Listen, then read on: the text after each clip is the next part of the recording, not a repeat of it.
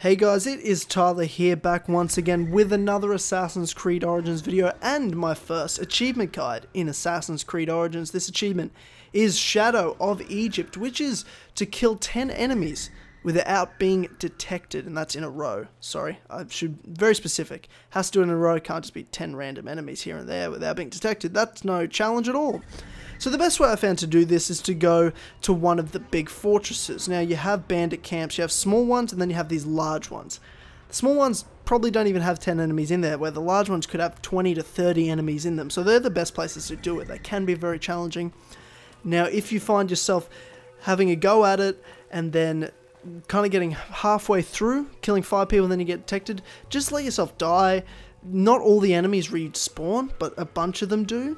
Because I know a couple of times I killed like 7 or 8 and then I got detected and I was really upset. So I just let myself get killed because you can't reload them like a mission, because it's just like an ongoing in the world event that happens, and people actually stay dead for a long period of time in this game. Like I could totally leave an area, come back an hour later and those guys are still dead.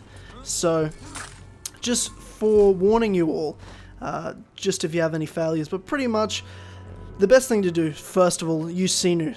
You want to mark every single target you can possibly find. Spend a lot of good time above the fortress trying to kind of mark your targets. I wouldn't spend too much time going around the center because it's very easy to get detected when you go into the fort.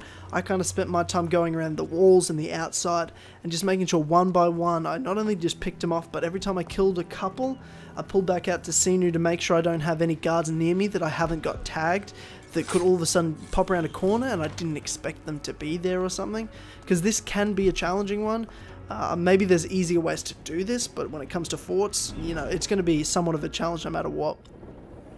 I think it only took me probably my second attempt of this fort to actually finish it and kill the 10 enemies, just going around the outside, taking my time, being as patient as possible, because it's very easy to get detected in this, and then all of a sudden it's all over.